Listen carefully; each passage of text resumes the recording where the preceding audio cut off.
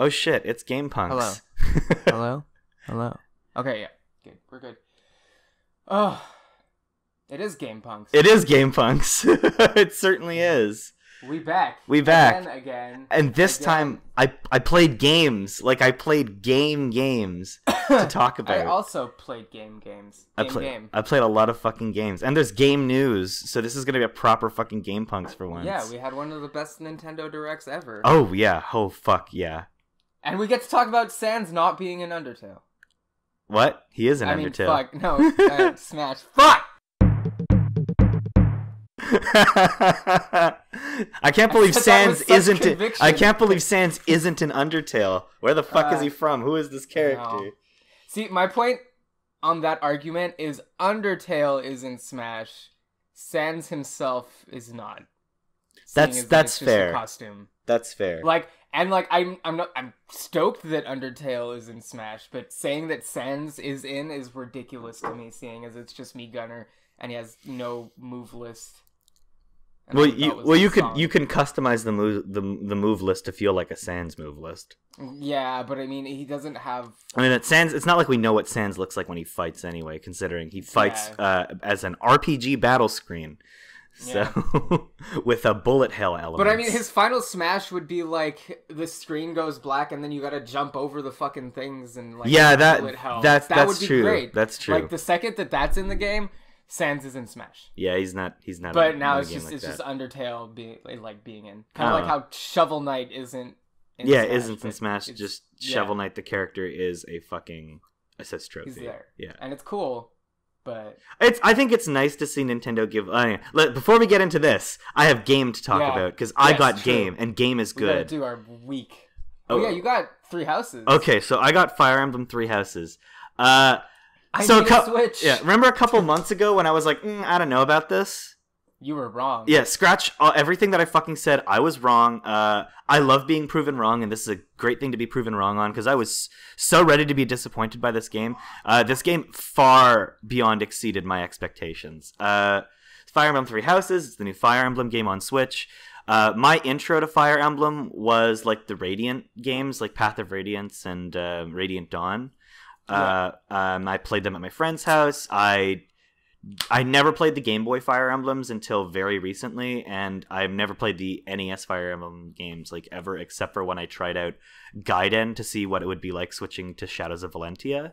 Gaiden is not a good game, and immediately regretted it because it sucks and is bad. But Valentia is kind of everything good about Gaiden, but also a good game. Anyway, I like Fire Emblem a lot. I think my proper introduction to the series was I went to New York City in like 2000 and I want to say maybe 2013 when the game when Awakening came out, and I went to the Nintendo store. I wanted to buy a 3DS game at the Nintendo store because I was like, hey, I'm at the Nintendo store. If I don't buy a 3DS game here, I'm a fucking chump.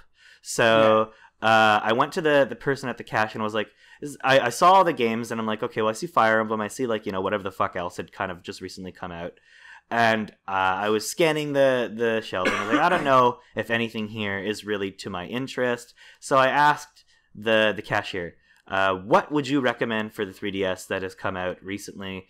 And she's like, okay, what games do you like? I'm like, well, I like RPGs. And she's like, well, luckily for you, an RPG literally just came out for the fucking 3DS. It is called Fire Emblem Awakening. And I said, yeah, okay, I'll try it out, because I'd never properly sat down and played a full Fire Emblem game on my own. I'd certainly never owned one. So I picked it up, and in my hotel room that night, I played about halfway through the game just in one sitting, because I got just ridiculously, needlessly addicted to it. The gameplay was so fucking infectious. I fell in love with it overnight. By the time I was done that play session, I think I had played, a good, I want to say maybe 7 hours to 8 hours of the game, and my character had already S-supported with another character, and I had already S-supported 2 of my other characters, and had some of those little paralogs where their kids are born open up. So I went halfway through the game just in one sitting, and I had no idea how much I would fall in love with it. So, move forward to I guess 2015 was when Fire Emblem Birthright and Conquest came out. I went all in. I bought all 3 versions of the game on the same day. But I started with Birthright because that's the version I wanted to play because it had the kind of the Japanese Eastern aesthetic, and I was like, that's different for Fire Emblem. So like, I don't remember the difference between those ones because I remember like I've been looking at Fire Emblem games for I don't know, like maybe 3 years now, right? And just being like, I want to play, but I don't know where to play, like which one to grab and like have a good time with, Awakening. You know? Awakening is that's okay. I say right now, Awakening is the game that got basically the whole. It's the game that saved the franchise, and with good reason because it is really good. But Awakening is a really really fun game, and Fire Emblem Birthright and Conquest. Okay, they're not bad games. They play well. They feel good to play. The problem with Birthright and Conquest comes in the narrative. Whereas the narrative is that the Time Children one? Yes. So the Time Children, oh no, they're not Time Children. They're like weird born in a spatial anomaly children, which is stupid. It was basically a way for the creators to shoehorn in the mechanic of having children again. And as much as the child mechanic in Awakening was like one of my favorite parts of the game because it's a fulfilling way to kind of elaborate on character, there was no like narrative justification for this to happen in the game, so they kind of had to create this thing called like I don't remember what it was called, but it's like a realm that you and your party are able to enter because of like Corrin's special powers, and this realm exists within like it's like a castle. And it's just a fuck realm. It's basically like a big, it's a like this big huge kind of like interdimensional castle in the middle of like a spatial anomaly where time kind of passes differently, and there's different areas there that you can enter, and you're a little dragon companion in the game who's like your childhood friend who has watched over you since you were a child. She's like this dragon of space and time that can like manipulate dimensional portals and stuff. There's a lot of like interdimensional portal shit in the game because it's one of the few Fire Emblem games that doesn't take place in some iteration of the same continent and country collection. It's like it's completely original. It's very like narratively and historically as like a geographically separate from all of like the rest of the game series, to the extent where it seems like it takes place in another dimension entirely. But anyway. Those games I think ultimately failed to capture the spirit of Awakening because the narrative was just not as good. There was a lot of kind of weird, not great character stuff in it too, about certain characters just feeling undercooked and certain characters feeling almost too written, like overcooked. Oh yeah, overcooked. And the game kind of reeks of pardon me using another cooking analogy, but too many cooks in the kitchen. They're trying to do too much at once. They're trying to make a sequel to Awakening whilst also making like the first dual version like multiple story path Fire Emblem game, and they could have stuck to one of those ideas and it could have worked. But they stuck to trying to make a sequel to Awakening, justifiably, because the game is awesome and it deserved a sequel, or like a successor of some sort. And what we ultimately receive is kind of this half-baked thing where like the character stuff that you really like in Awakening isn't there, but the gameplay is like the peak good Fire Emblem gameplay. And I think it's indicative of how good the gameplay of the game was that it hasn't changed in Three Houses. Now, there is a Fire Emblem game, Shadows of Valentia, between Three Houses and Birthright Conquest. But Birthright and Conquest feel nothing like Valentia, and Valentia feels nothing like Birthright and Conquest or Awakening, because it's like a remake of a weird Fire Emblem game where there's dungeon crawling mechanics and it plays more like a traditional RPG with like Fire Emblem maps. You know, like because there's like full 3D like terrain traversal in that game, and then the battle system, instead of like an RPG battle system, is you go into a little Fire Emblem battle. So it's like playing a traditional RPG with Fire Emblem as its battle system. It's a different kind of game. It's a great game, mind you. Shadows of Valentia is, in my opinion, a top 3 Fire Emblem game. It's fantastic, especially considering it's a remake of a game that I think sucks. Yeah, Three Houses to me feels like the sequel to Awakening that we never got. But it's also, in some weird ways, kind of an elaboration on gameplay elements introduced in Shadows of Valentia. So, the Three Houses' whole, like, gimmick is that you are a professor at a monastery called Garreg Mach, which is essentially a school to train soldiers to defend the three nations of this continent called Fodlan. Now, the three nations are the Adrestian Empire, the Leicester Alliance, and the Kingdom of I don't give a shit. I don't remember what it was called. It's the most boring of the houses by far. It's here somewhere, I swear.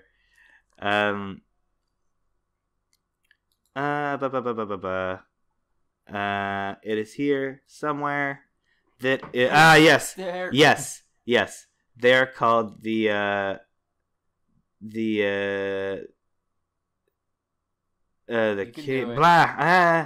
Kingdom of Fargus. It's Fargus. So yeah, Fargus. The Adrestian Empire to the south, the Holy Kingdom of Fargus to the north, and the Leicester Alliance to the east. So one of the key powers in Fodlan as a region is the Church of Seiros, which is basically the prime. Well, I'll get to that.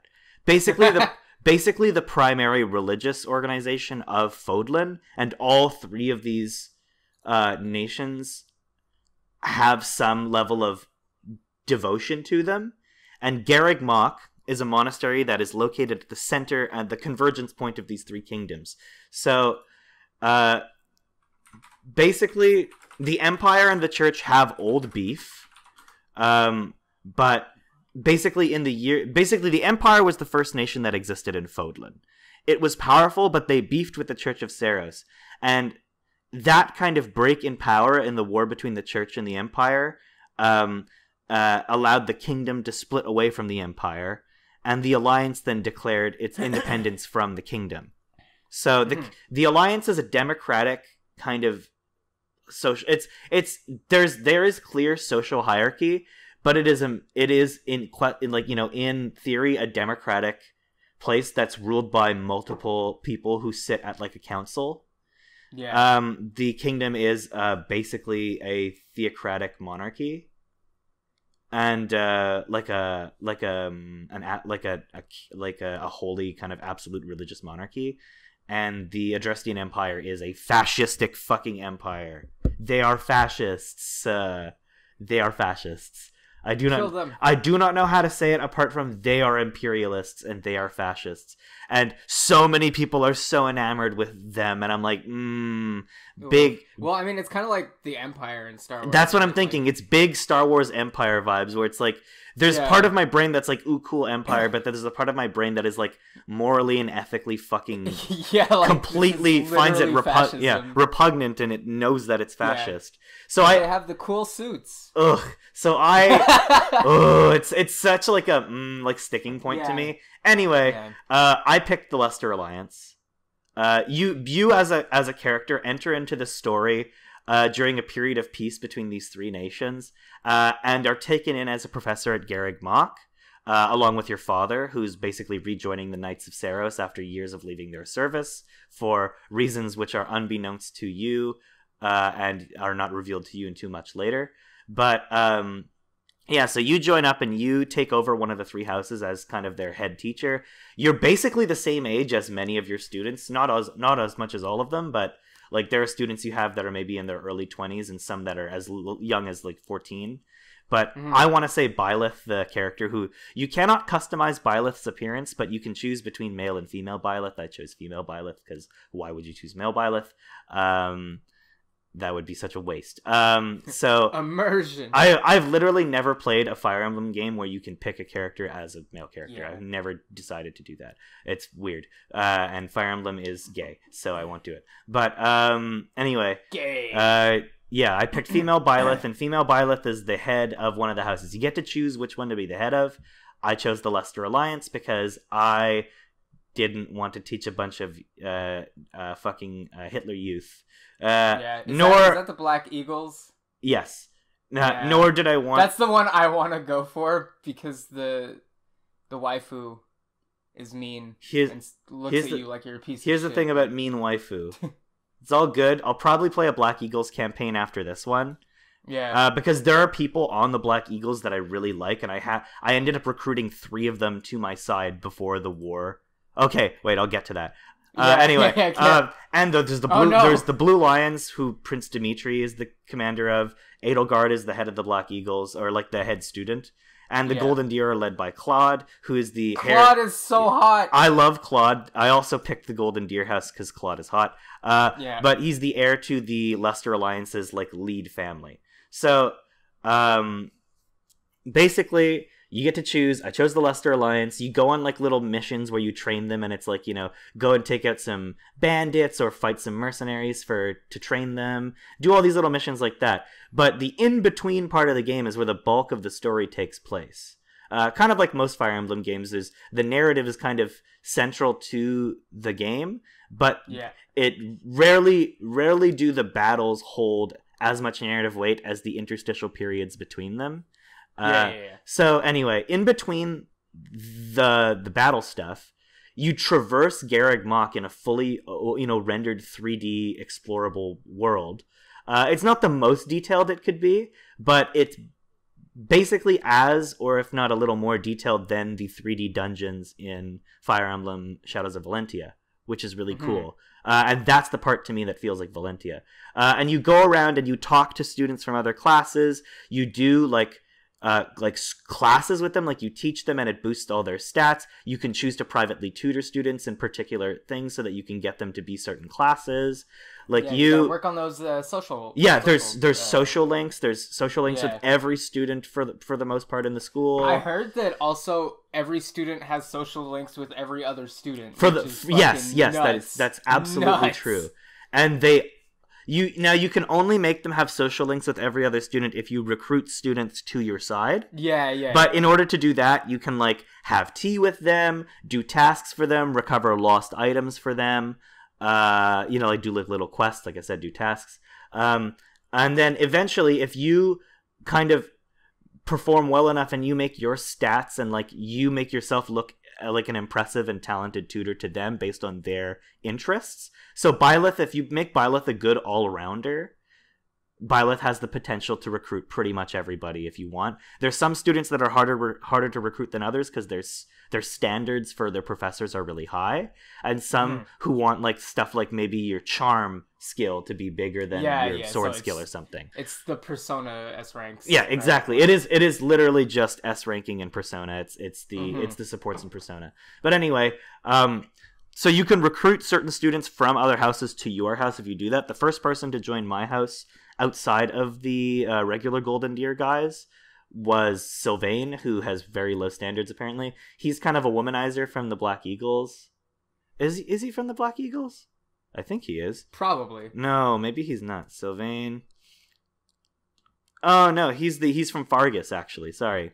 He's a Blue Lion. So Sylvain joined me. There are people in Fodlan called Crest Bearers who can wield specific weapons and have like special battle abilities. Sylvain's one of the Crest Bearers, so I was kind of happy that he was the first one to be recruited into my side because I wanted more Crest Bearers on my team who could closely to immediately start using their abilities. But he's become a pretty good. All of my units are very strong at this point, but he was a good one to have early on because I early on upgraded him to like a riding unit, so I had like some cavalry, which was nice. Now I have a lot of cavalry, but prior to that, he was my first one, so it was good to have him. Then I also recruited Bernadetta and Dorothea from the Black Eagles. Dorothea is one of the few characters in the game that either gender of Byleth can S-rank and have a marriage relationship with. So I wanted Dorothea specifically because I want to wife her up because she's hot. She's got big titties and she's an opera singer. And she's also... What more could you possibly need? She's also flirty, but like an ally, which is dope. So I say that she's an ally as if she isn't openly bisexual. But she's an ally in the sense that she's also not a fucking class traitor. So I brought her in and I really liked her. I have S ranked with her at this point. Well, I've done everything to S rank with her. Now I just need to wait for the game to basically end so I can. But I've also S ranked with Claude because Claude hot, and my Byleth, I play Byleth as a Byleth. So I'm hoping, I'm wondering who the fuck I'm gonna end up with. I got Dorothea, who is also from the Black Eagle. She's a nervous girl who doesn't want to leave her room, and I was mostly tempted to get her just because I thought she was cute. And her character archetype was like the first time I've seen a character who's like an obsessive and an obsessive paranoid shut-in that didn't piss me off. Yeah. So I liked her. Wait, you didn't like Futaba? No. So it's such an annoying trope in Japanese games. But I liked her, and she has... All of these characters have really extensive backstory. There's so many characters who I have no idea what they're like yet, and I've just kind of like, I've gotten to the point in the game where you are fighting some of the other characters and potentially killing them, and I felt like super bad that I killed a few of them. Because I'm like, I never got to know you, but I remember doing chores for you in the game, and I kind of liked you, and I'm sad that I had to do that. Sorry. Yeah, but anyway, the big thing about this game, I think the big pull, apart from the 3 houses and the 3 different paths in the game, is that halfway through the game, there's a divergent point. And there's 4 diverging points in the game. There's the Church route, the Empire route, the Fodlan route, or the Leicester Alliance route.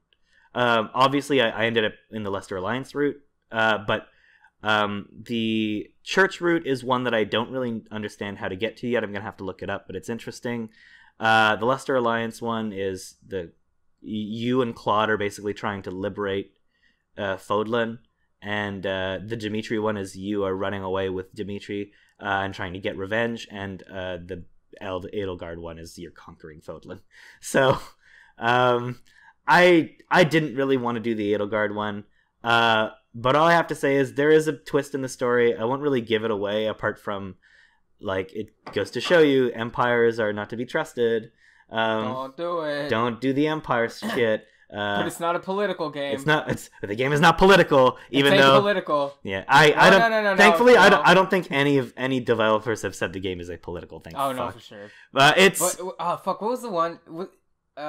The Division, right? The Division's the one where it was like, oh yeah, we want to keep this apolitical, and literally set in bombed out Washington D.C. You fucking idiots, yeah, you fools, whatever. You fucking dumbasses. So but hilarious. Yeah, so 3 houses. Yeah, the battles are great. I really like a lot of the maps in the game. Something cool that I really like is now you have the ability to fully scale in to like a people-sized version of the map. Whoa. So you can kind of like you can move around the map at like full zoomed in. Kind of like, when in Fire Emblem Birthright and Conquest, there's like a seamless transition between battles and the map, and now you can basically seamlessly transition between an aerial view of the map, an isometric view of the map, and you can rotate the map entirely in 3D, so you can like go in any direction for your strategy and battle sense. And there's destructible stuff in the environment that can prevent you, so you have to get rid of it by destroying it. There's of course doors and chests and stuff like that. And there's I don't know, the maps feel so detailed and fleshed out, and the fact that you can zoom into like a fully 3D rendered version of it to traverse and battle in feels really cool. And it makes the game feel big, but you can still play it like... When I'm playing on the TV, I like to zoom in all the way and have this big kind of cinematic view. And when I'm playing on handheld, I like my little top-down or isometric views. Field of view. Exactly. But on the TV, it looks so cool to do the big 3D fully rendered version of the battlefield. When you just press the plus button on the battle screen, it does that. Yeah, well, I mean, it helps that it's not in a 720p. Exactly. It looks really good. Screen, like... And you can basically, it's... I don't know. The kind of game you want to play is fully customizable. You can choose to turn on or off permadeath. There's like 3 or 4 levels of varying difficulty for the game. Permadeath. You can turn for characters, right? Yeah, you can turn permadeath for characters on or off. I choose to take it off just because it actually kind of psychologically damages me when one of those characters dies. Yeah, it really fucks me up too. Yeah, it makes me really upset, and that's why I can't. I have such a hard time playing games like that. But there's like ways to prevent it. Like there's a mechanic in the game where you can reverse time back to as many turns as you want. So you could potentially restart any move that you make that leads to a character's death. But sometimes, you just made a series of bad moves and you have to restart all the way at the beginning. I've done it a couple times, I'll be honest. But even with like permadeath on or off, I feel bad when the characters die. So the idea of them being gone forever in that game makes me really upset, because this is the first Fire Emblem game I've played since Awakening where I pretty much like every character. Even the characters that seem kind of shitty and weird and misogynist or like whatever at first end up kind of being likable by the end. Like Sylvain is a fucking, like, he's a creep, straight up a creep, but his attitude and why he is like that seems like slightly justifiable to me, because his whole thing is, look, I'm a noble, I have a crest, I'm going to be married off by my father inevitably to somebody who I do not love, to somebody who does not love me and only married me for status, and I'm going to fucking hate my married life. So I'm going to enjoy being like a single, ready to mingle, late teen, early 20s boy while I can. And I will hit on as many fucking girls as I want. I will break as many fucking hearts as I want. And I'm like, you're kind of an entitled misogynist, but you're also living in like a feudal system where the only thing that matters in terms of your choice or who you want to love or have any sort of relationship with at all is based entirely on status. So I get if you just want to go around fucking people forever. You're a bit of a man slut, but like I also get it. in a time, because it's fucking feudal, right? Yeah. So like you could die tomorrow in battle. Exactly. You don't know. He's kind of like YOLO, like, let's fuck. Yeah, let's go. Lawrence is another character. He's one of the Golden Deer students, so I had him from the beginning. He's a very prim and proper noble. He's very posh. He's kind of pompous, and he comes off as pretentious and kind of obnoxious at first. He's always propositioning female students for like marriage, only if they're nobles though. And he's always so he's kind of creepy like that. But he's also always like helping people out. If there's like a student who's from a common background, he treats them with respect and dignity and equality, because he believes in equality between allies, and he doesn't believe in status equality between nobles and commoners. He does believe that it is the duty of nobles to protect and treat commoners well, because if the commoners are giving them tribute, then you should pay them back with protection that you're supposed to owe them in return. And so he believes very deeply in the system and is essentially actively trying to make it the best that it can be. He's also, and the whole thing with the marriage shit is just like, look, it is my duty as a noble to get married to somebody to continue my noble lineage. If I marry a commoner, as much as I fucking love them, it would not be good for me. But but he treats everybody with a level of respect that you wouldn't expect a noble to, despite kind of some of his weird problematic tendencies. And in the end, now that I've A-ranked him with a bunch of characters, I get his MO. I get why he would be likable. So I like Lawrence too, but like apart from Lawrence and Sylvain, the rest of the characters are like great. Like universally characters I consider great characters. There's a character called Hubert, who you get in the Black Eagles storyline, who is Edelgard's like butler, and he is essentially like a fucking psychopath who wants to murder everybody, but he really wants to kill you specifically. But it's like weird and like oddly endearing that he's such a wacko. And there's like your problematic face. He's very problematic. I did murder him senselessly though in the second half of the game, because I ended up fighting him. So I killed him in return. And he was like, I've been waiting to kill you for like 5 years. And I'm like, bro, I'm sorry. Griffin! I literally with one sword, you are gone. But, Is there any, because this game feels like there is berserk shit in this game. There's gotta be like a berserk nod. There is definitely, there's a character called the Death Knight who just looks like the Skull Knight. Yeah, I saw that. There's actually a bug that people exploited where you can take the Death Knight on a fucking date. That's so funny. You just go have tea with the Death Knight. I'd have tea with the Death Knight, even though he's a murderer. He looks pretty sick to have tea with. I wonder what tea he likes, because the characters all have different tea preferences. I wonder what tea he'd like. Isn't there one character that's like, I fucking hate tea, but I want to hang out with people, how do I do that? Yeah, there is a character who's like that. Yeah, the suggestion box or whatever. That was really, really funny. There's so much shit in this game that I keep... You mentioned the suggestion box. There's like a church suggestion box you can answer questions to. Yeah, and it's like a silhouette of the character, and you have to just guess. Yeah, guess who it is. You guess right. Yeah, right? Usually I guess pretty right. Yeah. But sometimes I give the wrong answer, no matter if I guess the character right. Yeah. Yeah, no, there's just so much in this game that's like, wow, this looks like it's got stuff that I like in it. I've been talking... Mrs. Krabappel. I've been talking about Three Houses for 30 minutes, which I think is more than enough. But it's really great. Three Houses is basically like restored my faith in Fire Emblem as a franchise again, after just kind of being disappointed. Well, disappointed by Fire Emblem Birthright and Conquest outright, and kind of just like... many people really enjoying and wanting more after Valentia.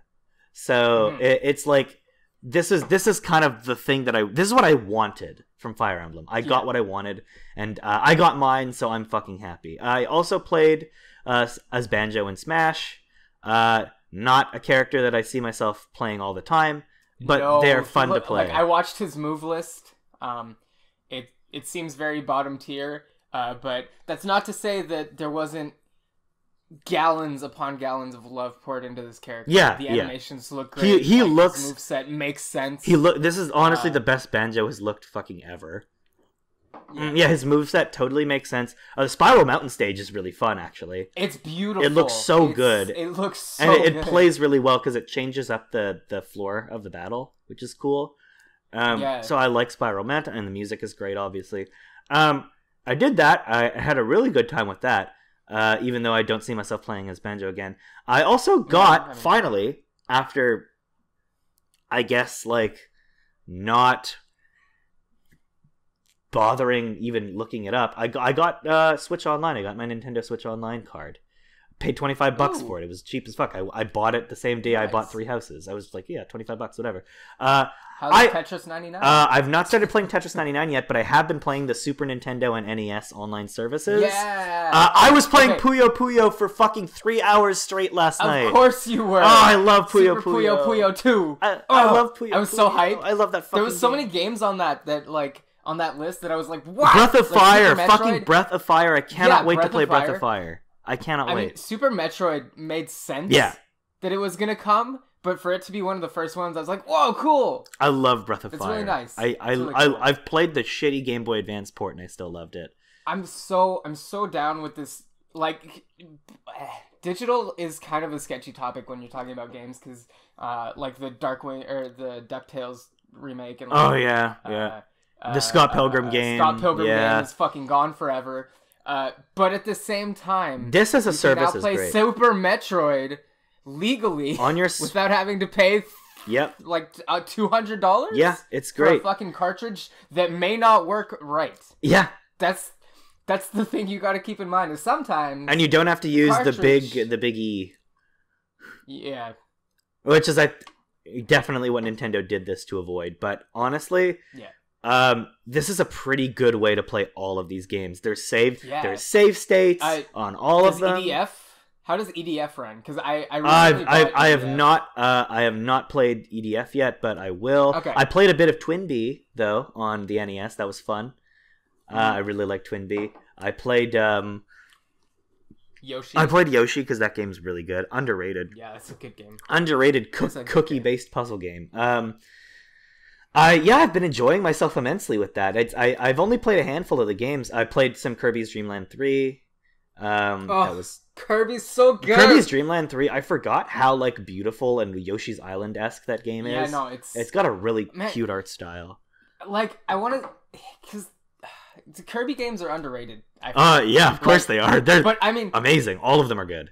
It's nuts. It's nuts. Like, people know the character Kirby, and Kirby's immensely popular, but I don't feel people play Kirby games, you know? I only know a handful of people who really love Kirby. I think Dex and my friend Rob And yeah, you, Ben. You can count them on one hand. Yeah, myself, if I count myself, and like a couple of my other friends, I guess, who love Kirby as like obviously from an art design standpoint, but also just the games. Sherry likes Kirby, but like it's the people you would expect. Of course, Sherry likes the people Kirby. you would expect to like Kirby, you know? Yeah. Versus like I don't know a lot of people who are super.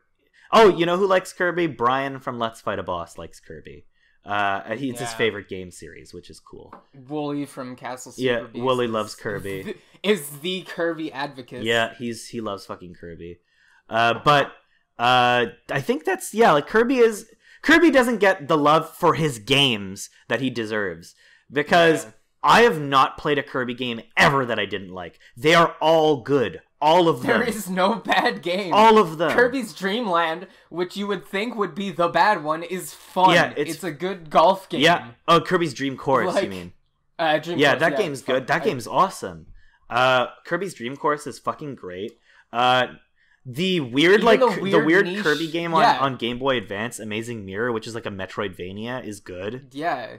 There's the one where you the DS one where you have to draw. Oh yeah, Canvas Curse. That game's awesome. Yes. That game's great. It plays so well. Squeak Squad, which is kind of like Squeak Squad's probably the worst Kirby game, but it's still really good anyway. And it has a lot of unlockables. Epic Yarn is that game is amazing. It plays very well. It's not very hard, but it's good. Yeah, it's so good. Like Kirby, the Triple Deluxe, Planet Robobot, two of the best games in the series. Planet Robobot is amazing. That game is I'm so awesome. Glad they gave the man a mech. Yeah. Oh, and it's so fun. The mech shit is so good. It is. And it's the best. Star Allies on the Switch. I had such a great time with Star Allies. I loved it. It's not the longest Kirby game, but it feels jam-packed, which is nice. And the mini games in that one are fun. And now there's a Kirby Monster Hunter clone. I cannot believe that. That's so crazy to me. I only got what it was like the third time watching that trailer, and then I was like, oh, it's just Monster Hunter but with Kirby. Yeah, it's crazy. It's so sick. Like, and it's free to it's a free to start game. Nice. Yeah.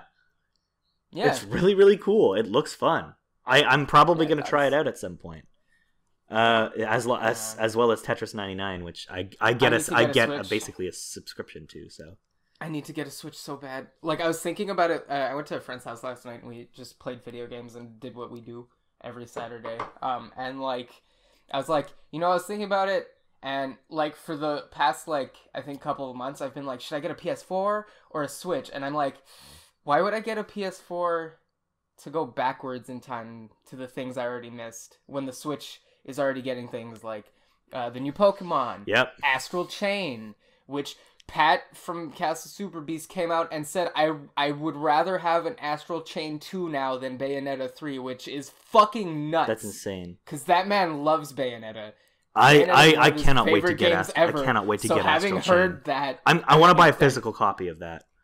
Oh yeah, no, for sure. I'm debating buying the game before I can even afford a Switch, just to know that I've locked in a physical copy. Not that I think they'll go into obscurity or anything, but just so I can look at it. Switch has been pretty good about physical releases being widely available of even the most obscure titles. Well, it's just I went to EB Games the other day to just go look at the box. Oh, the one at the one at Complex des Ailes. The Atwater. McGill. Yeah, the McGill one. Yeah. Yeah. I just went and they didn't have it, and I was like, I was literally in there every afternoon 2 semesters ago buying a new game every day. That's why my Switch collection's so big now. Yeah. And oh god, yeah, no, I'm like, fuck it, I'm saving for a Switch because I need it. And I'm even debating maybe getting the shitty portable only Switch. That thing doesn't look shitty, it looks good. I mean, I hate not being able to plug it in my TV. But it's for the people who want to who didn't care about Dex doesn't play console games. He used to. Yeah. He has a TV to do it on, but he prefers handheld either way. So that's for people like him. Me it's more the thing of if I buy that, then I have no way to stream the Switch games that I'm gonna want to stream. Yeah, no. Why would you buy it? Don't buy it. Yeah. Buy the full price thing because it's the value is good for you. But for people who don't stream, for people who don't like For people who basically loved the... chopped off a Oh, bit. sorry. For people who don't... Oh, no. What's wrong? I can't hear you no more. Can you hear me? Oop. Oh, yeah, you're right. Give me 1 second. Technical hiccups. Good. How's this? Good. Can you hear me? Oop. Sorry about that, everybody. Technical difficulties. Just give me 1 second.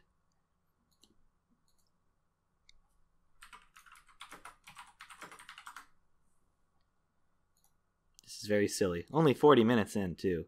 Bruh.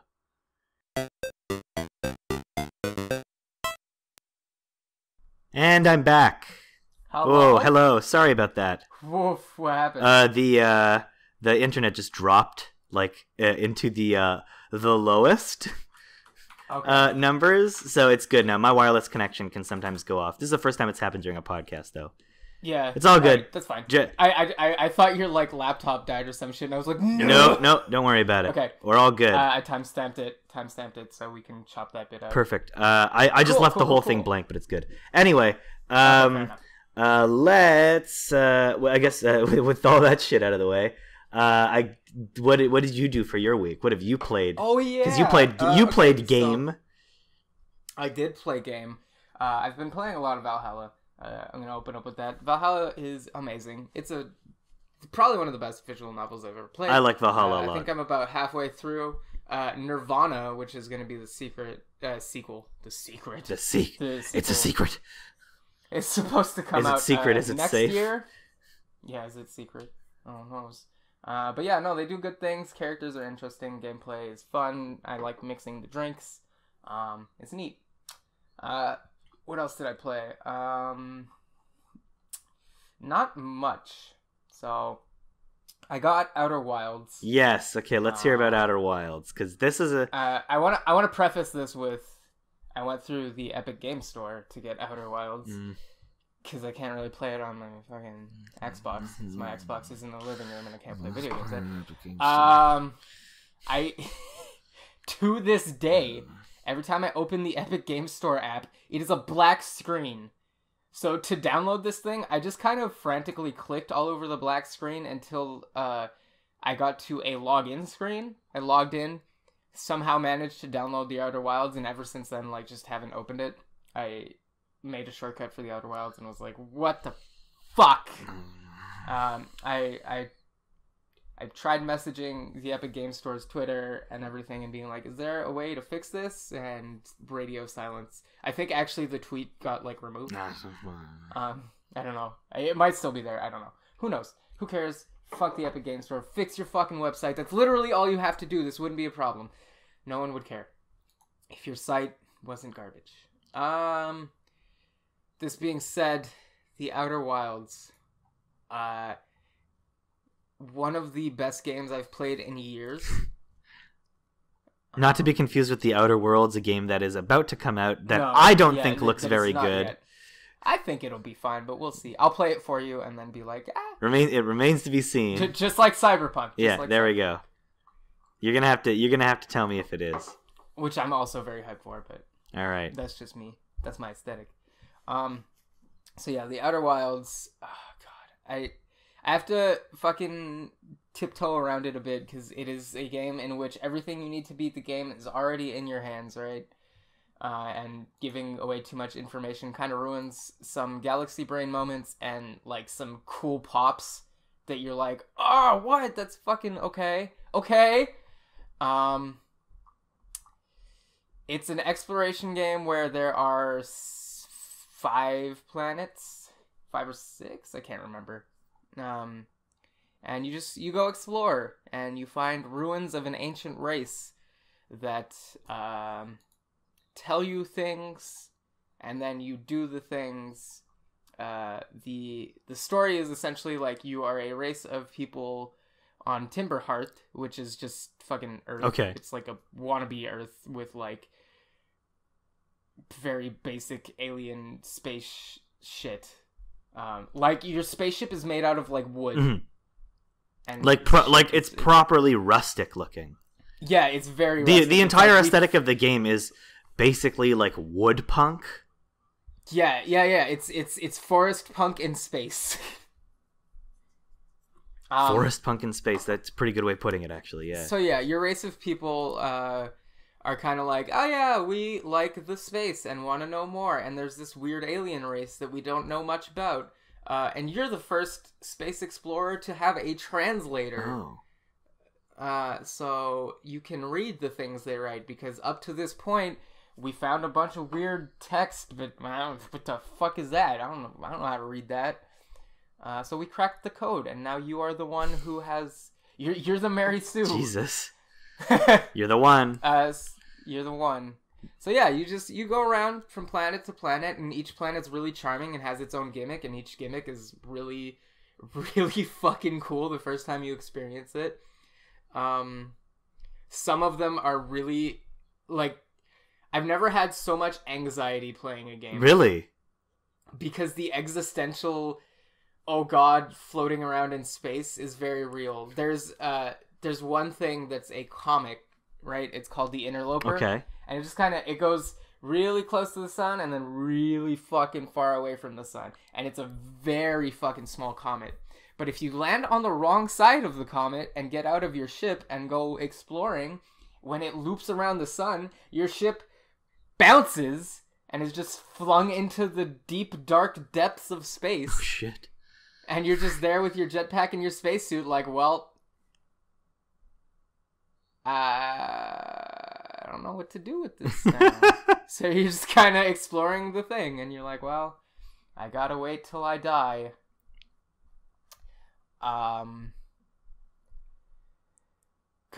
Yeah, no, there's another planet that has 4 tiny ass islands on it, and all the rest is water, oceans, and with like tornadoes and typhoons and shit, and you're just kind of like, wow, this is fucking stressful.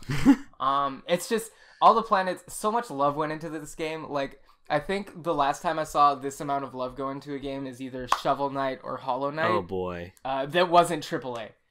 This is by Mobius, of course. Mobius Digital.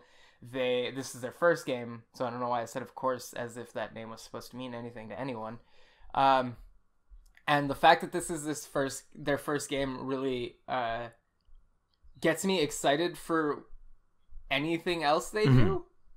The writing's great. They breadcrumb the information you need to beat the game super well, wherein you can start at pretty much any planet.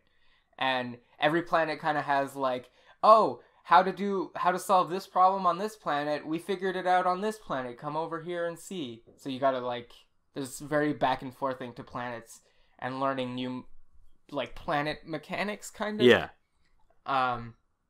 It's fucking nice. That sounds really fucking good. It's amazing. It kind of sounds like what No Man's Sky should have been. Exactly, it's what No Man's Sky should have Not that No Man... I don't think... I'm at the point where I don't think No Man's Sky is a bad game anymore. Like, it's become a pretty great game. Yeah, no, they updated it. They updated it enough, and they fixed their wrongs. It's just like, maybe you could have not hyped it up so much. Yeah, that would have been good. But yeah, like the thing, too, is, like, between planets, there's, like, not that many kilometers, so the universe is really small. It doesn't feel shitty to go from planet to planet. Yeah. It's really quick. The planets are small. You can like do North Pole to South Pole in like 3 minutes, depending on the planet. Yeah, no, it's just the breadcrumbing, the writing, the amount of love that went into this game, the amount of detail. There's information you receive that like you don't really notice at first, and then right before something happens, you start noticing it more after you've read it, and you're like, wow, that's cool. That's really fucking cool. And, like, again, I love the fact that, like, the only thing you need to beat the game is fucking knowledge. That's it. That's just like, need a good brain. Everything you need to beat the game is right there. It just tells you about the mechanics, and you're like, what? What? And then you go do it, and you're like, okay. You gotta have a good brain. Okay. You gotta have a good brain, bro. Like, there's just I want to say, like, if you're exploring, like, really properly and, like, really just taking in everything, I want to say that, like, every 30 minutes, say, you have this moment of what? Okay. It's amazing. I have nothing but praise for this game. I think it's like in my top games that came out this year. That's so good. It's nuts. Or maybe it came out in 2018. I don't know. Yeah, the sad thing about this game is of course, the baffling similarity in titles to Outer Worlds and Outer Wilds. Yeah. So like, you know, it kind of gets misconstrued and confused. And this pretty much was under the radar, I want to say, up until it came out on the Xbox Game Pass, and that's when the noise started being made. And I will not stop making noise for this company to be successful, because fuck. Now, this is Masi Oka from Heroes' company, I believe, isn't it? Possibly. I'm unsure. I want to just look into that for 1 second. Yeah, it is Mobius Digital team. Oh, yeah, it is the guy from Heroes, yes. Yeah. Yeah. Masioka, founder, yeah. Alex Beecham, creative lead. Lone Verneau, creative lead. Wesley Martin, art director. Jeffrey Yu, engineer. Lara Coulson, lead artist. Logan Verhoof, tech artist. Eilish Lambertstein, 3D artist. Andrew Perallo, audio lead. And Ian Jacobson, concept artist. Yeah, well, it's a very small team with a very beautiful very game. Good game. Wow. And that's the thing too. It's very charming. It's really fun to look at. Everything looks pretty. You need to play it so that we can have like a spoiler cast or some shit, because it's so satisfying. This seems like it's going to be a lot of fun. Yeah. I would love that this comes to Switch, because I'd love to play that game. It looks fucking amazing. That's mostly what I did with my week, was just any downtime was spent exploring space and having galaxy brain moments and being like, wow, this is one of the best games I've played in years. That's really dope. And apparently the ending is one of the best endings also, but I don't know yet. I'll know soon. I'm about 20 hours in. I think it's like 25 to 30 hour game. It feel like I can feel the end coming, right? Yeah. Like I can see what the game wants me to do to beat it now. And you know you're in the last quarter. Everybody knows what it feels like, you know? Yeah. And it's also one of those it's definitely one of those games where like you see the end and you're like, cool, oh no. Cuz this game's replay value is 0. Yeah. Cuz once you know, you know, and it's like if you don't know, not like a randomizer. You know. Yeah. So yeah, that'll be fun. It has been one of the more satisfying video games I've ever played. Seems like it's gonna be really, really cool. I can't wait to give that a try if I ever possibly can, because it looks pretty fantastic. Yeah, I mean, at worst, like when we do the River City Girls thing. Oh, River City Girls! Boy, I should have beat it by then. I can't wait to play River City Girls. Holy fuck. It looks so good. It looks really good. That's another game that looks like it had a bunch of love pumped into it. Oh, yes. I watched Liam and Matt play it, and not too much of it, because I want some cool pops, but it looks so good.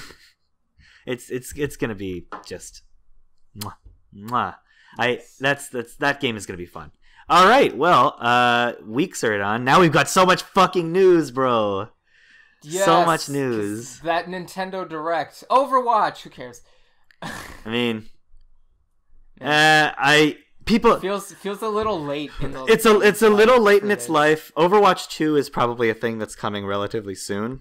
Which is dumb. I know. It's so dumb. What is? You can just add to it. Don't make a sequel. Yeah, just because you don't have. But they're definitely doing that. But there's. If Zarya gets in Smash, though, I'm good. That'd be pretty fucking cool. If we get Zarya in Smash, that'd be cool. Like, that would be a pop, but I don't, whatever. Yeah. All right. Well, there's Luigi's tons of news 3. to fucking get through. Yeah. Luigi's Mansion 3. Yeah, which looks really fucking good still, and I cannot wait to get it. And I would love for them to port Luigi's Mansion 2 and 1 to the Switch. I know they're. Yeah. I have 1 and 2 for the 3DS, but I'd love to have them on Switch. Yeah, I'd like. Oh, yeah, that's another thing. I tried, actually, because I was excited for Luigi's Mansion 3 to finally beat Luigi's Mansion 2. Yeah. Only to discover that I dropped my 3DS and my R trigger button doesn't work anymore, which is the vacuum button. Yep. So I'm like, oh. Well, that's unplayable now. Yay. Oh, you can't. I can't even remap it to RZ or anything. And I'm like, Jesus Christ. Fuck my life. Fuck, really? So that's that sucks dick, bro. Holy fuck. I think that game released before the Circle Pad Pro. Yeah, it did. So, that was a launch game for the console, pretty much. Yeah. Shit. And like that's the thing too is like I just have a bunch of games in my library now that it's like, wow, if I have to press R trigger, I can't play that game anymore. Oh, fuck. Oh well. So. Yeah. And I'm not about to buy another fucking 3DS or whatever. Like, I'm fucking over it. Alright. Well, that kind of stinks. Okay, well, let's see. Tokyo Game Show is coming up soon. The 12th to the 15th. Yeah, and that's going to be... I mean, that's going to be something. We're going to get some more FF shit. Thinking about streaming that. Yeah, that would be fun. That would be a good idea. Yeah. Streaming it over on the Scratch Me Silly Plays YouTube. On the and on the Twitch TV, the Twitch. Yeah, there's definitely gonna be a slew of FF7.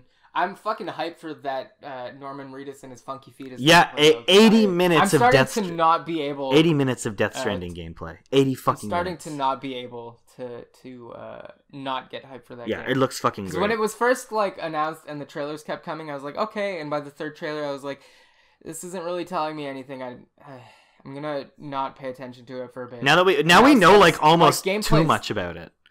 Yeah, like stuff's coming out, and I'm like, okay, you know what? I'm interested. Again. Everybody's like, is this gonna be a walking simulator? Fuck you. Of course not. Fuck you. And even if it was, did you not play PT? I think the man knows what he's doing. Like he knows this, bro. He knows what this is. Anyway, watch it be a fucking shit show. Ridiculous. I hope not. Trails of Mana looks good. Yeah, Trials of Mana looks fucking fantastic. This is a Mana game that had never been released. It's getting not just a full remake like Secret of Mana did, but also like the original is getting ported. So there's gonna be a Mana collection, and I'm gonna get the shit out of that because Mana games are great. And the character models look so. Oh, good. they're There's beautiful. So many waifus and husbandos. Oh, it looks fucking beautiful. I love those fucking games. And then Xenoblade Chronicles is getting fucking ported to the Switch, and it's getting a remaster, and holy fuck, that game looks beautiful. Oh my god. That's probably the best looking game on the Wii. It pushed that fucking console to like its furthest possible tech limits. And on the 3DS it looks pretty good too.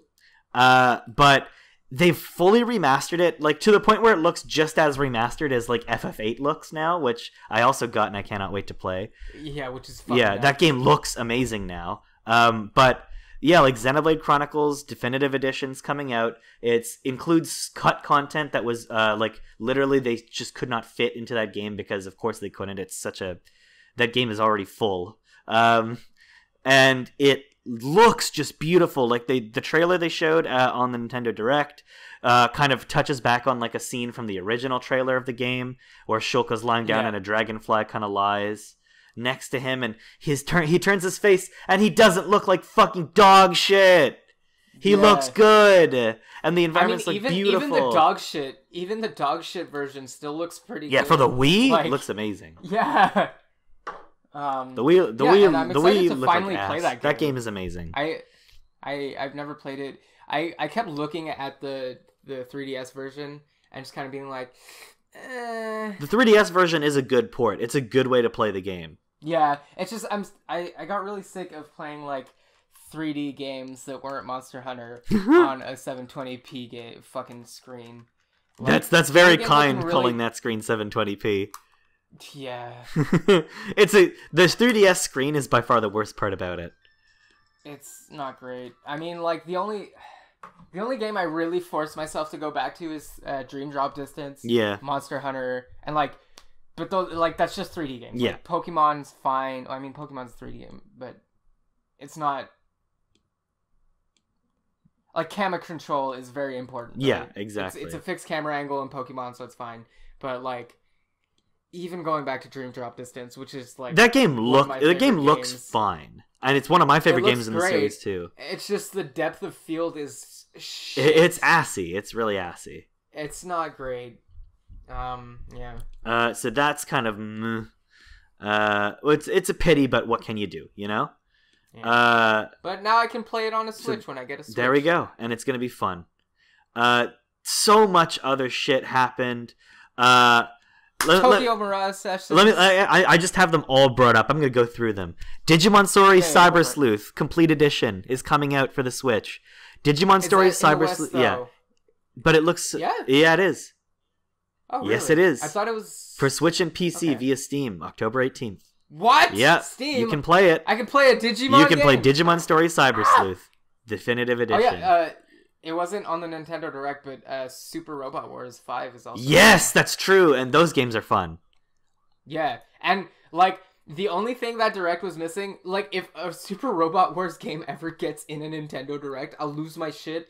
Not because, like the pop will be good, and I want to play those games and shit, but just like Super Robot Wars being in a like mainstream presentation would be. It would be nice, yeah, totally. Deadly Premonition 2. What the fuck? I fucking lost my shit. Everyone. I knew Swery was working on something for the Switch. Yeah. Also, shout out to Swery. He like follows us on Twitter, which is weird. True? Yeah, weirdly enough. Fuck. Follows our Twitter. Okay. But all right. Yeah. Shout outs to Swery. But newly announced Deadly Premonition 2. That's gonna be fucking fun. I cannot fucking believe that that's happening. I know, it's nuts, because, like, what I thought was that the rights were so split up. Yeah. Just like Donkey Kong 64, where it's like, oh, this game's never coming back, and nothing's ever happening with this game. Do we really want that game back anyway? No. That game is shit. Just, it was yeah, it's not great. It was just a like, comparison, where, like, the rights are so fucked that it's like, oh yeah, you want a remaster? No, it's not gonna, why would, no. And then, not only are we getting a remaster, but we're getting a sequel. That's just insane. I cannot wait to get that original game, because guess what? I've never played properly played Deadly Premonition myself. Oh, you are missing some shit. Enjoy your chimpanzee swirls. Very, very, very, very influential PS1 RPG from 1997 called Moon, which I think is one of the games that Undertale is kind of takes a lot of cues from. Is coming to the Switch eShop for October 10th. Only in Japan right now. We're getting it at some point. But we will be getting it. I know what we will. You can futz it too, where you can get the Japanese things. Anyway. Yeah, exactly. And this game it's basically, at the time people were like, it's an anti-RPG, because all of like the conventions of RPGs are actively turned over on their heads. It's like, why is the hero going around killing like innocent monsters that didn't do shit? Why are you going into people's houses and stealing shit from their fucking drawers? Like, all of that shit is turned over. But yeah, it's an isekai story about a guy who's sucked into a video game called Moon World, and basically he has to kind of go through and do like a typical RPG story, but after the hero's already been there. The primary point of the game kind of like clean up the mess. The point of the game, kind of like Undertale, is to make wise decisions that kind of affect the state of the characters in this world's happiness. Whether or not you choose to kill them or befriend them or spare them, or that's the point of the game. And you win by collecting something called love, and you beat the game by accumulating love. DMC 2 is coming to Switch for some reason. Well, I don't know why it's not bundled. No one's gonna buy this. It's because physical copy will have all of them bundled together. Let's be real. Maybe. I think that's gonna happen. It's because Dante's coming to Smash, bitch. I can't wait. Yeah, it's the second that gets announced. Like, it's inevitable. Every direct inevitable from now on. And days that I'm working, the directs are happening. I'm gonna duck the direct and stay off the internet all day, and just kind of come and home, be surprised. Boot up the fucking YouTube and stream it for like reactions and shit. But fucking Animal Crossing New Horizons, big trailer for that. Looks really in-depth looks trailer. really fucking good. Like it's kind of changing the entire dynamic of Animal Crossing by also making it a crafting game. But the last couple of Animal Crossing games have had crafting elements to them, so... There's also just the fact that, like, are you going to have other villagers since this is a deserted island, or is this just going to be, like... People would be moving there. Yeah, there's I don't remember there's seeing... classic Animal Crossing experiences coming to life in new ways, as the show says, as the trailer says. Good. But yeah, it looks really fucking good. It's the best the series has ever looked visually. I'm excited to play this and only this for like 3 months and then never play it again. Yeah. I have to say, 2 of my favorite Assassin's Creed games, basically 2 of the only games in that series I've ever cared about, are also coming to the Switch. Yeah, Assassin's Creed The Rebel Collection is collecting Assassin's Creed 4 Black Flag, aka the Assassin's Creed game that basically made Ubisoft reconsider what the fuck they were doing. Finally, and Assassin's Creed Rogue, which is an underrated game that actually mostly takes place in like the Northeast. So like mostly in and around like Gaspésie and New York City, and like you play as an assassin who has become a Templar, and you're going around killing other assassins. It's an interesting game. I like that you can go to fucking Newfoundland in it. It's really funny. And you're Irish in it as well, which is always good to be a good Irishman. Star Wars Jedi Knight 2 Jedi Outcast is being ported to PS4 and Switch. Which is really weird. And Jedi Academy is coming in early 2020. These games are fucking like over 16 years old. Yeah, but they're good. They're pretty good. Like they're the best Star Wars games. But yeah, they're pretty good, I have to say. They also feature gyro aiming for the Joy-Con, which is kind of cool. What? Yep. Huh. But Game Ex Machina. It looks okay, I guess. I'm not gonna play them again, but they're fun. You know, they're fun Star Wars games. The thing that's disappointing about playing old Star Wars games to me is always that it's like, yeah, this is the old canon though, and it doesn't exist. It's not that it doesn't exist anymore that makes me upset. It's just kind of like, but the new canon, in my opinion, is kind of better in a lot of ways. And just thinking about the old canon, it makes you like, oh yeah, I remember that Chewbacca got a moon dropped on him and he fucking died. Whoever killed Chewbacca, fuck you. Yeah, don't drop moons on my face. Famicom Tantei Club 1 and 2 is being remade for the Switch. They're due out in 2020 in Japan. I love those games. The development staff who worked on the original games are actually supervising the studio of mages who are making them. And they're going to be fully modern adventure games, but without encroaching on, as they say, the flavor of the original titles. So the graphics and background music are completely redone. The dialogue scenes are fully voiced. These are very old mystery point-and-click games from the NES. I've played the Famicom, I should say. I played a really good English translation of the first Famicom Tantei Club on my Famicom emulator. And I loved it. I thought this is like a great Nintendo first-party made adventure game, and it plays very well. And then the second game, you play as the assistant to a detective, and you investigate the murder of a female high school student. That one is really, really fun, but it's really, really fucking cool. They have kind of weird Twin Peaksy mystery vibes. They're much like Deadly Premonition. Yeah, but Twin Peaks is also the biggest shit ever in Japan. So it makes sense. Even fucking Link's Awakening is directly influenced by Twin Peaks. It's exactly what that game is looked at for. There's so much. It's so fucking cool. That is Twin Peaks. I should probably watch Twin Peaks. Ben, you would love Twin Peaks. I don't know why you haven't. I don't know. The list is long. Twin Peaks is you can watch one episode a night though and enjoy it. Yeah. It's not, it's half an hour. It's not so bad. Yeah, I might start doing that. Pokemon Sword and Shield. So many new details. So many new Pokemon. Oh my fuck. Oh, I just knocked the mic. Look at that teacup. You can drink them. I'm gonna do it. Don't do it. Don't drink his tea. I'm drinking his tea. He said he'll let people who really like him drink his tea. Oh, gross. Yeah, that's how that works. So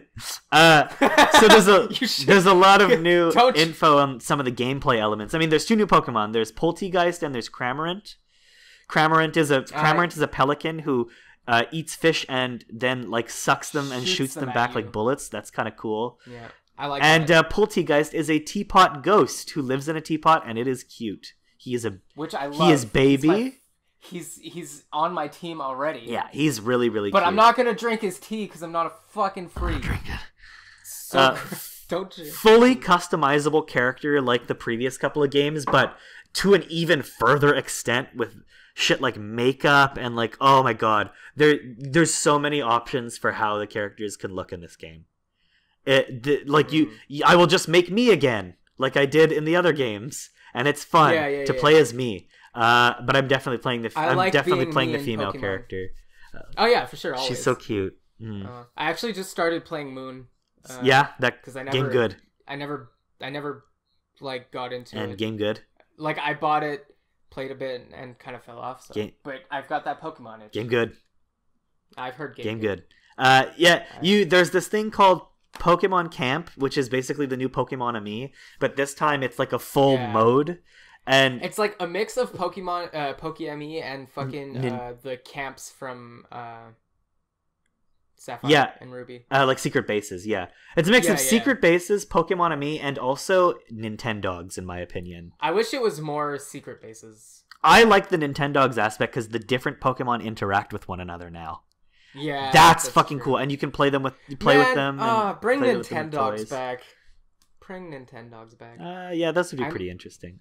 I miss my Sparky. And also, this is just particularly for me because I'm a big bitch who likes curry. But basically, hundreds of curry. You could just make curry in the game for your Pokemon. Why is it just curry? Well, you know why? Because in the UK, curry is the most popular food.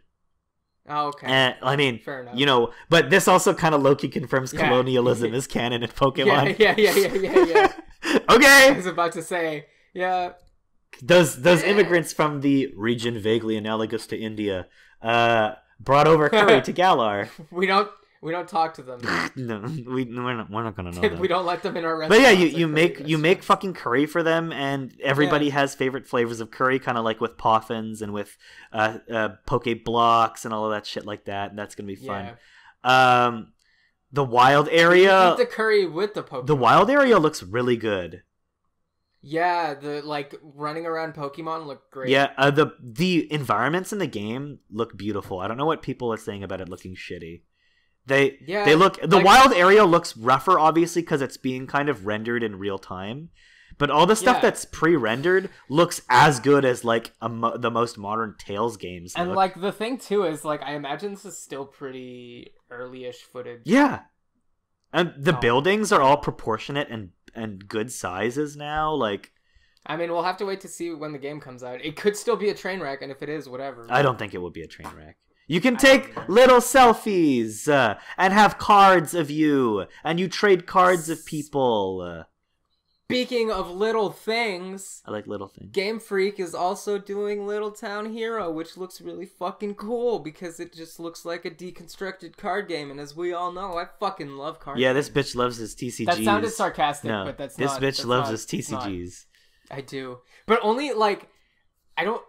The thing too is it's not even card games. I hate I don't really like card games. I like video games with Chain of Memories or Metal Gear Acid. Those are the kind of card games I like, and this looks vaguely deconstructed of that because every action seems to have a value and attack and defense value, and the boss or enemy, whatever, also seems to have the same thing. So it's clearly use the card to break his defensive things, and then you can hit him. Yeah. Or what? I don't know. I don't know how it's gonna work. I just know that it looks kind of card gamey, and that I'm like, ooh, that. Yeah, I'm also gonna pick up. It's a little irrelevant, but Slay the Spire and Steam World Hand of Gilgamesh. Yeah, that's gonna be good. Because those look. That's the kind of fucking shit that's my shit. Yeah. This my shit.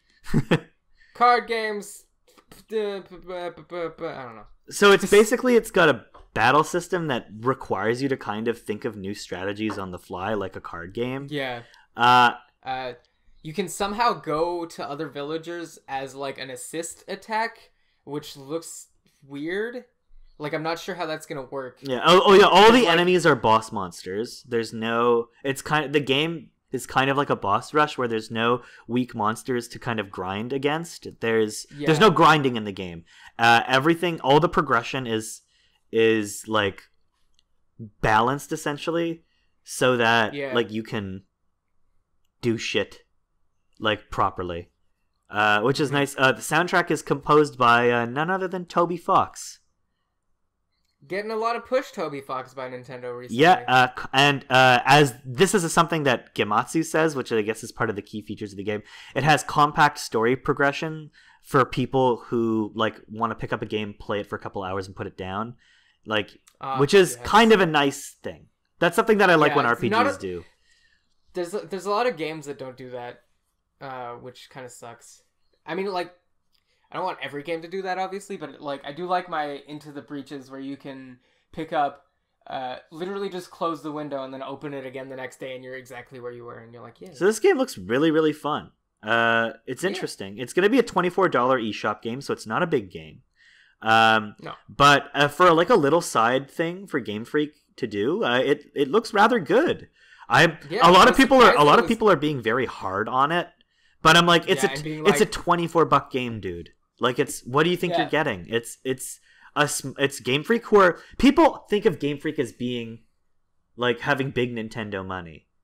People don't realize that it's only because still budgets. No, that's not how it is. Game Freak is still effectively a small second party studio. Yeah. And they're not a big studio. They're not. Pokemon, they make big games. I'm sure they make bank, but like... Yeah, like, come on, guys. So anyway, Little Town Hero looks really interesting. Hopefully it's fun. I'm going to get it to try it out. I'll see what the reception's like on it, but yeah, it's interesting. Now, Kirby Clash. Yes, you describe what it is. I'm going to go pee, okay. And then we can talk about it. So, Kirby Clash is essentially... Think a mix of Gauntlet and Kirby and Monster Hunter. It's a boss rush game where you play multiple people as a team of Kirbys with different copy abilities, and you craft weapons and spend material to basically make more weapons and armor. And you can play local multiplayer, a whole bunch of multiplayer. You can be a mage, you can be a healer, you could be like a heavy, and you can be like a knight. And you basically play Monster Hunter / Gauntlet with Kirby. It looks really, really fucking fun. But it's also like really simple. It's like a boss rush Kirby game, and it looks like an interesting kind of experiment. It's a free to start game. I am bad. Yeah, it's free to start and it looks good. I said it's basically Gauntlet meets Kirby meets Monster Hunter. I feel like Gauntlet might be a little much. Well, in that it's a co-op kind of.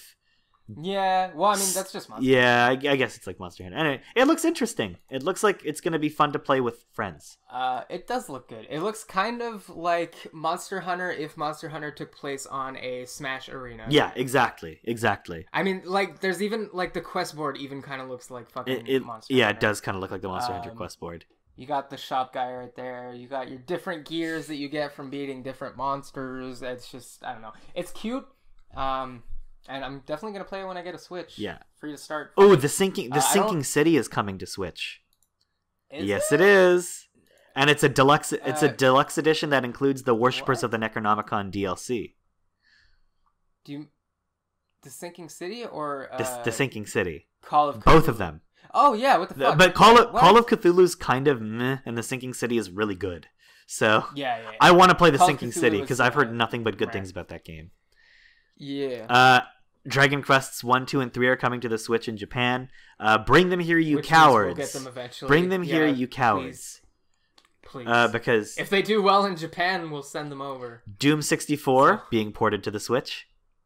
Which is neat, but I don't know the difference between Doom 64 and the computer Doom. Like, I don't know what that is. I don't know either. I absolutely have no fucking idea. I think we were too young for that. Yeah, I don't know what that is. But that's neat. Before we get to the two major pieces of news that we had some shit to say, Tokyo Mirage Sessions #FE Encore Edition coming to Switch. Yes. This game flew totally under the fucking radar.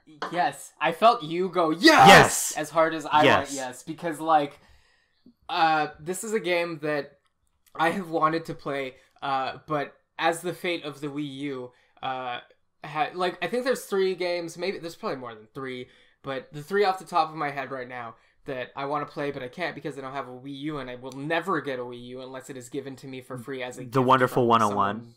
Yeah, Wonderful 101, Bayo 2, and hashtag FE. and this game. Now, Bayo 2 I have, and I've played, and I love, because it's on Switch. Yeah, because but now we're getting fucking Tokyo Mirage Sessions hashtag FE, which is this really interesting experimental game that was marketed as a crossover of kind of SMT and Fire Emblem. And calling it Tokyo Mirage Session, which is just SMT backwards, is the best. It's so good.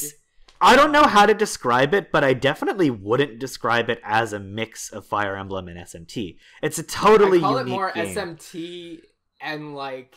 And by SMT, it's Persona. Yeah, exactly. It's not Shin Megami Tensei. It is Persona. No, it's Persona. Yeah. It's Persona with Fire Emblem characters. Where your personas are Fire Emblem characters and also idols. Yeah. But it is... Which is... such a weird good game. Yeah. I'm excited to finally play So am I. I cannot wait. And there's a bunch of new content coming to it too. Yeah. More characters. That new song looks good. Oh, it looks so fucking fun. And it's so J-poppy. I love my J-pop. So do I. If I don't always love J-pop as a musical genre, I love it as an aesthetic. And this goes so fucking hard into it. It looks great. It looks really fucking great. And right before we get to the Smash stuff, Ikumi Nakamura, who's the creative director for Ghostwire Tokyo, has actually left Tango. Yeah, she came out on Twitter and was like, "Hey, I've been here for 9 years. I think it's time that this journey ends. I've learned from a bunch of talented people that I work with and respect. Contact me if you want to work with me." To which the internet said, Koji Pro! Yep.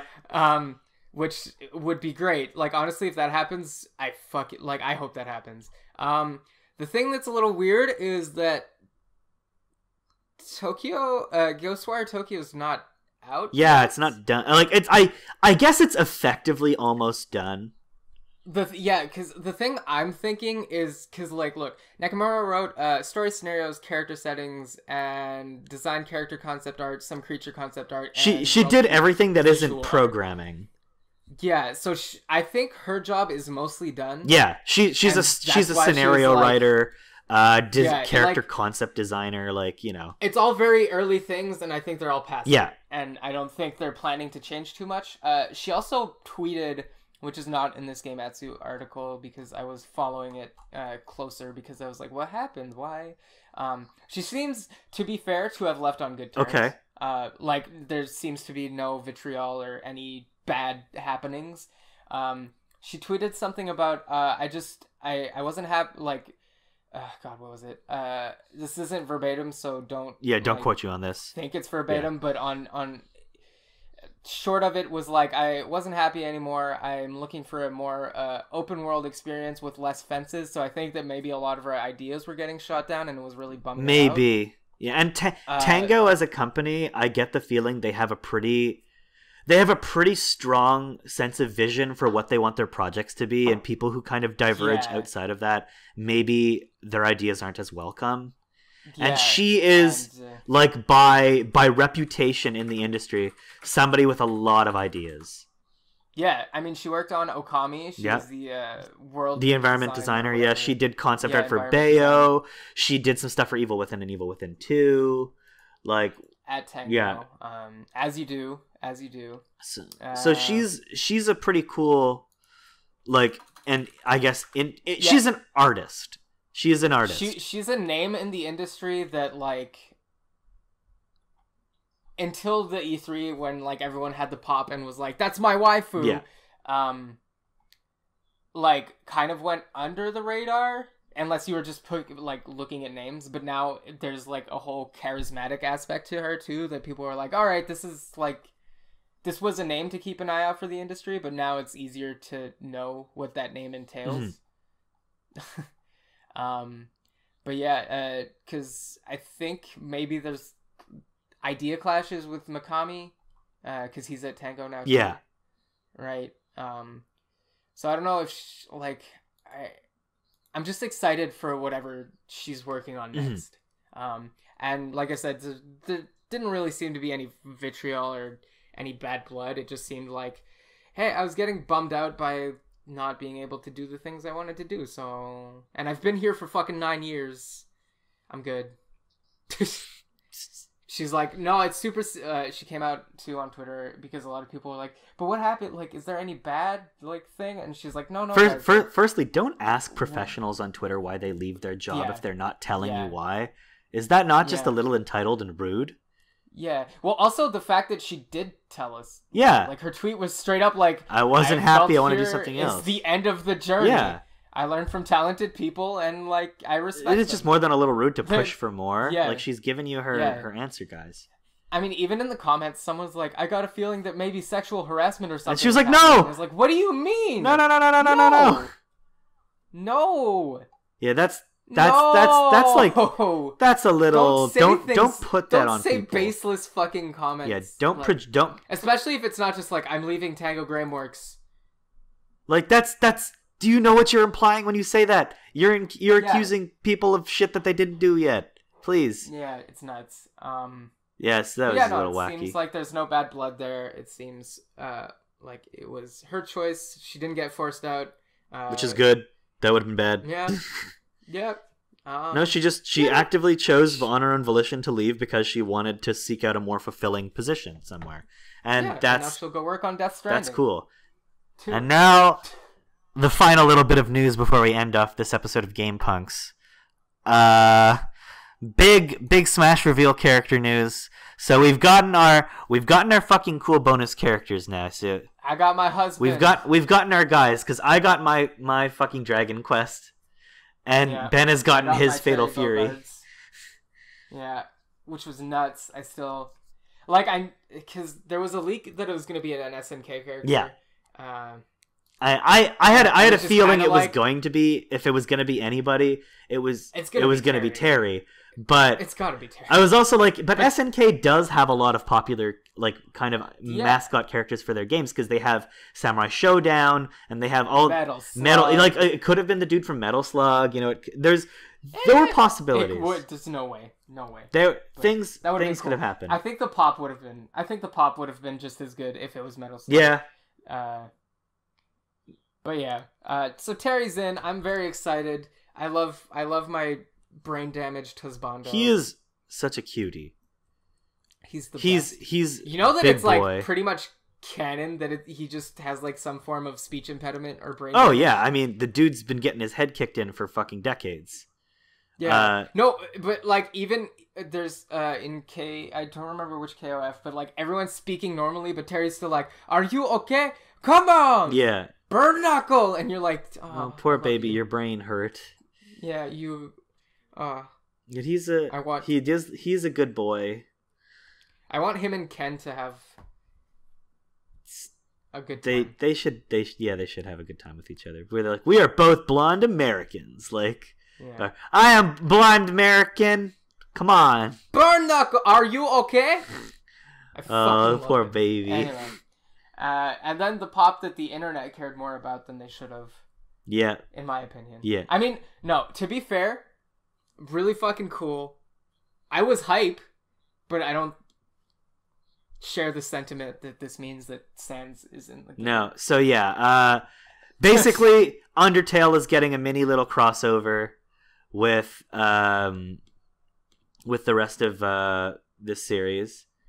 And we're seeing some like Undertale stuff come to Smash. So we're getting Megalovania as a track to play, a new remix of Megalovania, which sounds really good. And we're getting Sans as like a costume. Yeah. So we're getting cosplay Sans, not real Sans. Yeah.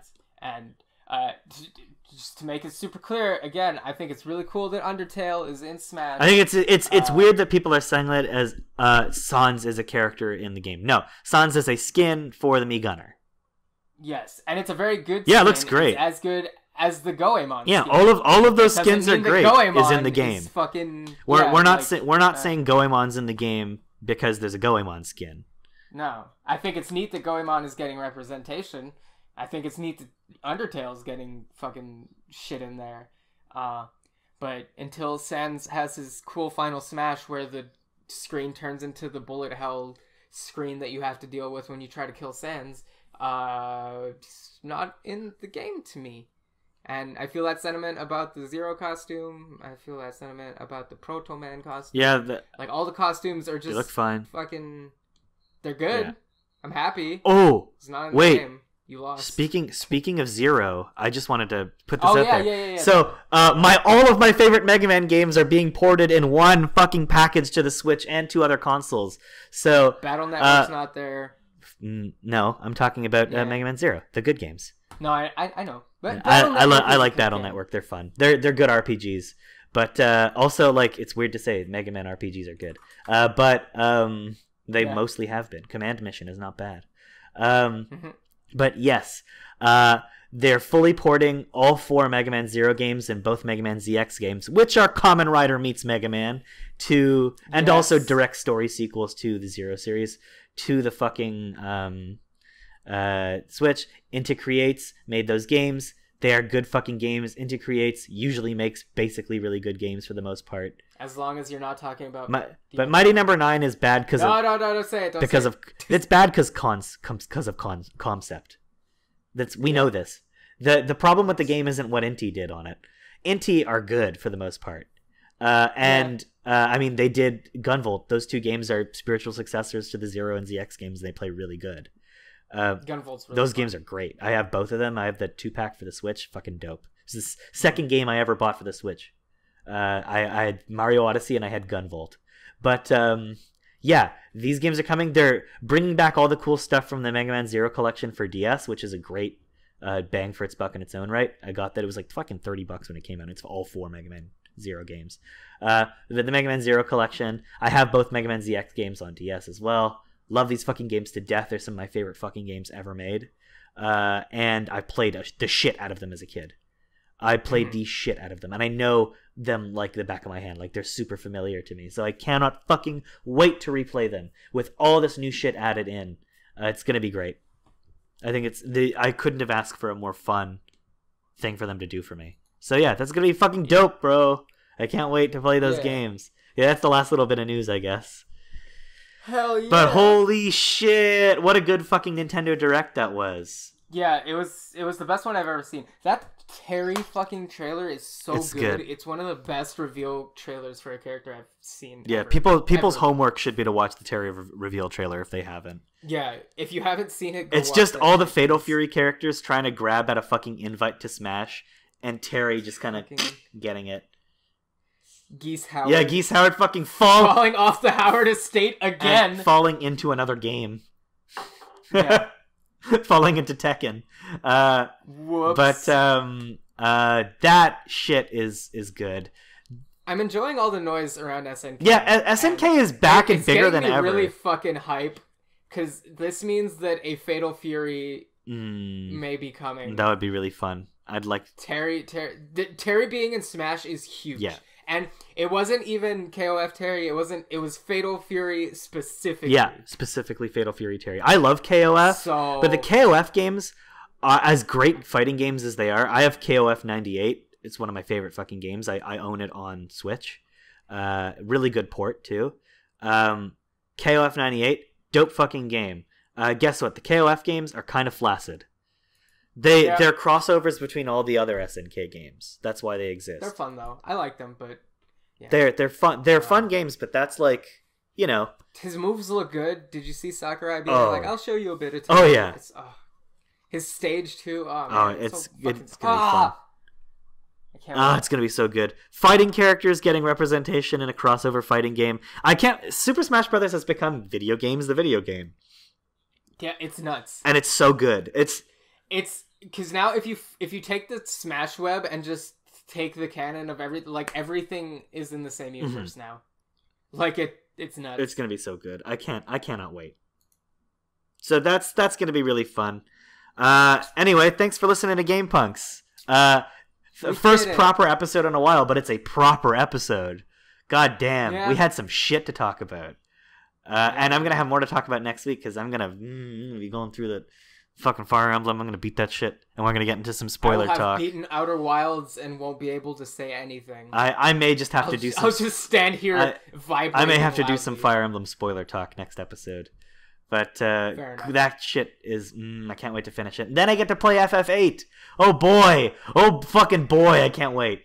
I've been waiting. Triple Triad. I cannot wait to play Triple Triad. Holy fuck. I'm so excited. It's so on good. my fucking Switch, playing Triple Triad portable. I cannot wait. But anyway. They need to make Triple Triad a fucking mobile phone game. The fact that they haven't yet is kind of a big misgiving on their part. Bitches, maybe it's coming. You stupid idiots, do It's it. You cowards, you fools. I will actually give you money for card packs. But, this shit's gonna be so good.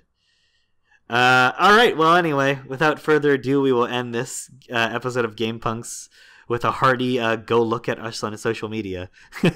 Yes. I will, as soon as I'm done playing the Outer Wilds, because I've taken a break from streaming just the time that I finished Outer Wilds, because it's very much a game where you have to kind of remember everything, and there is a log that tells you everything, but I'd rather not have to go back to it after like a day and being like, I forgot what I did last. So I'll pick up streaming in like a day or two after I beat Outer Wilds again. Alright. And I'll post that schedule on the Twitters and probably Facebooks. Dope.